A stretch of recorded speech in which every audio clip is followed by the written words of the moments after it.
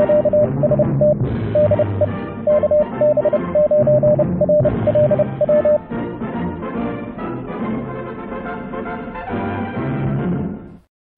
YouTubers and fellow hams.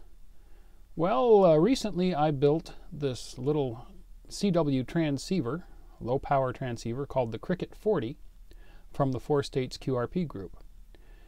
And a couple of things I want to do today. First off, I want to address one mystery in the schematic. We're looking here at the schematic.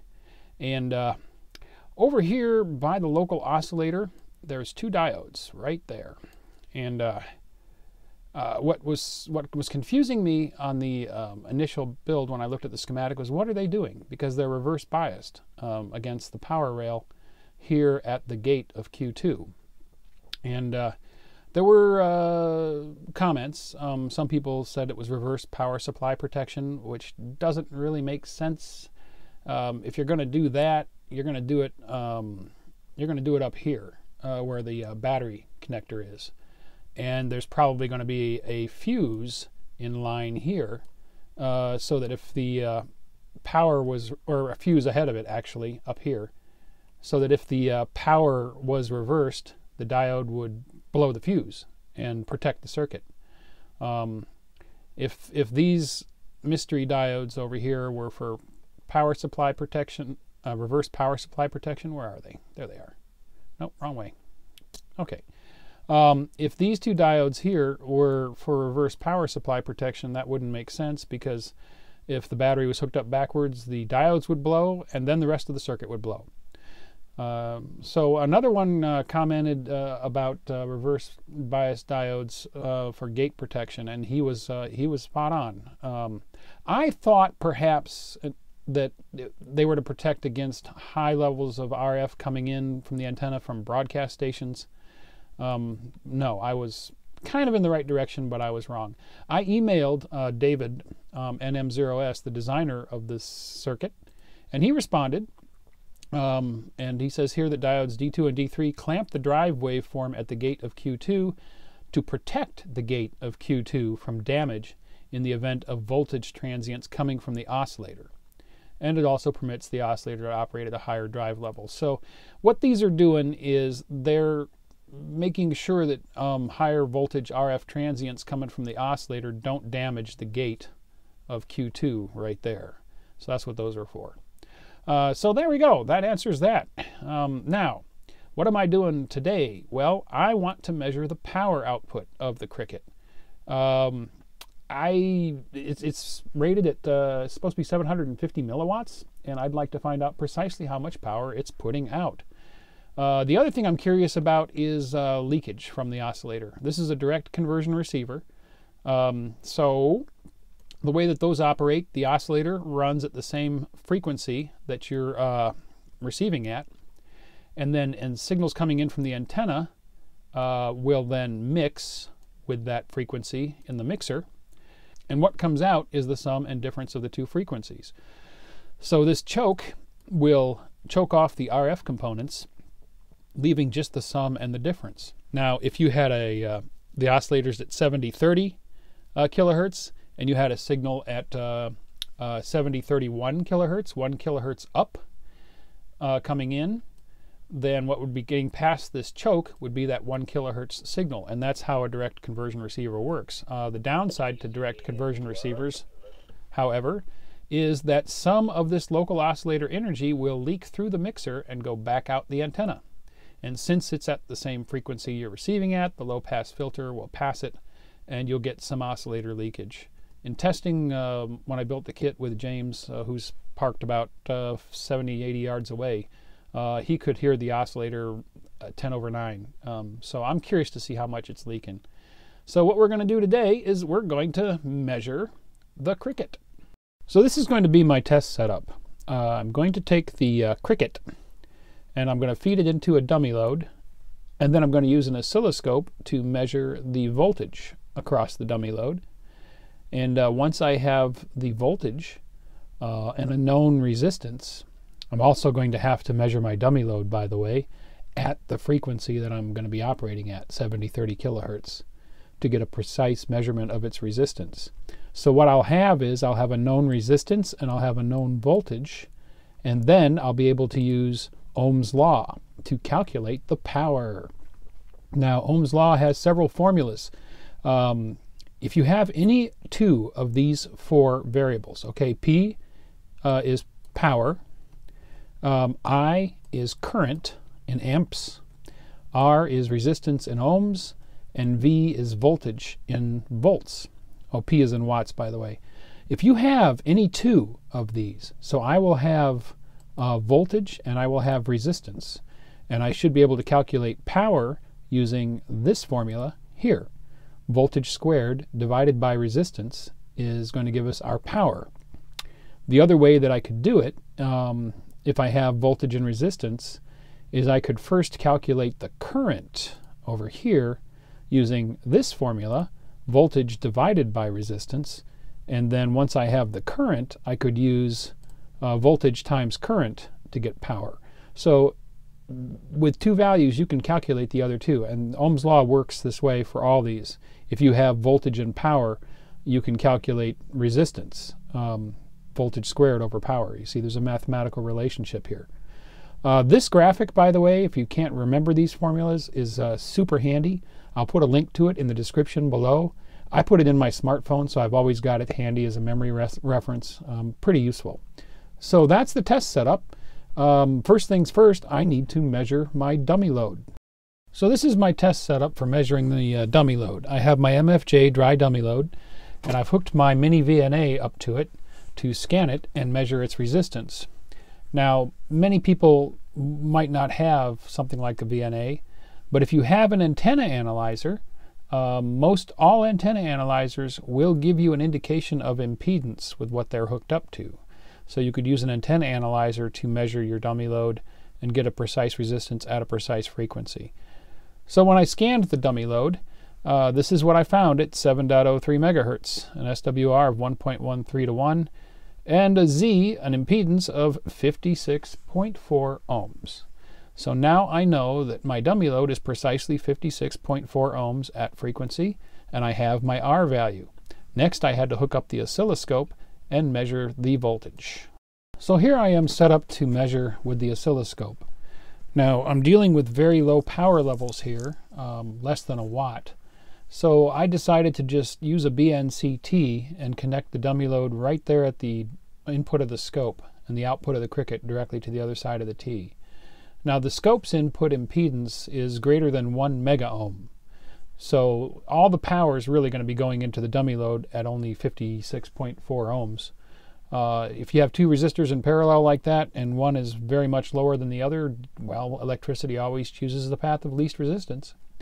So I'm not going to hurt the scope at all by doing it this way. If I was measuring a radio with much higher power, say 100 watts, I might make a tap that I could put at the dummy load, maybe a couple of SO239s back to back with wires between them, so I could clip the scope's probes onto it and use the times 10 probe on the scope to get even higher input impedance. But at less than a watt, I'm not going to damage the scope at all. So I turned on the cricket, and right away I see a signal. Now that's the oscillator leakage that's coming through.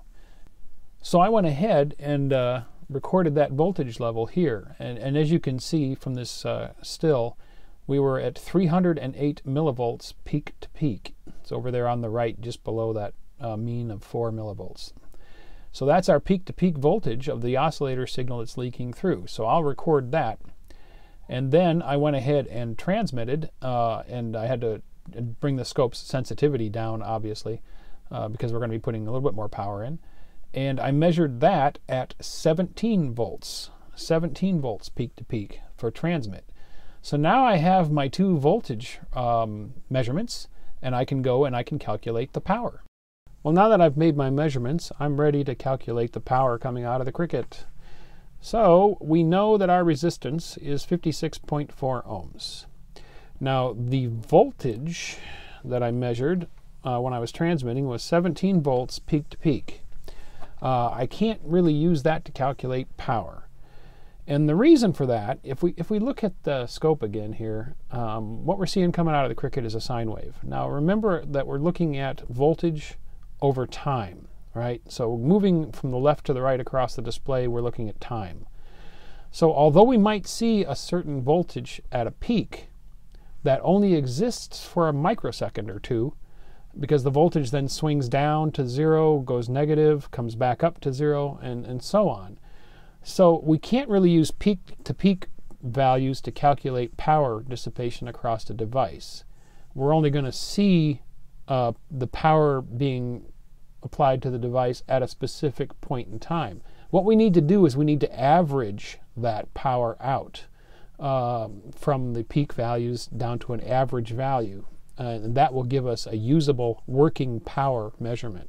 So the way that we do that is we take the peak-to-peak voltage and we multiply it by 0.3535. So if I take 17 times 0.3535, I get 6.0095 volts. All right, and we'll just round that up to 6. I'm not too worried about that absolute decimal precision here. We're going to get very close to what we're actually seeing. So we'll just put 6 in there. So now that I've got my RMS or average voltage, I can calculate the power. So for power, we take voltage squared divided by resistance, right? So we'll take 6 times 6. So 6 squared is 36 divided by 56.4. And the power that the Cricket was pushing into that dummy load is 638 milliwatts. I'm only going to go with 3 decimal points precision here, which is probably going to drive some of the math nerds out there nuts, but that's what I'm going to do. So 0.0638 is our transmit power out. 0.638. So 638 milliwatts. Now, the Cricket's rated at putting out 750 milliwatts. That would be under an ideal scenario with a perfectly matched load. Our load here, that MFJ dummy load, is off just a little bit. It's 56.4 ohms. That's why there was just a little bit of SWR when I measured it with the VNA. And that little bit of reflected power is probably somewhat canceling some of the forward power. So that's why I'm seeing 638 milliwatts instead of 750. So that's still pretty good. That's more than half a watt. That's a good little kit. Now, the other thing I was curious about was the oscillator leakage, and we did measure that, remember? We measured that voltage, that peak-to-peak voltage at 0.308, 308 millivolts. But again, we can't work with the peak value. We need to work with the average. So let's take our calculator and let's figure out what 0.308 times 0.3535 is. So 108. Well, that's an 8, so I'll round this up to a 9. So we'll put 0.109. So that's our voltage. Now let's calculate power. Remember, we can calculate the missing 2 values if we have 2 values. So I can calculate current, and then once I've calculated current, I can then calculate the power. So we want to calculate current. Voltage divided by resistance is the formula that we'll use.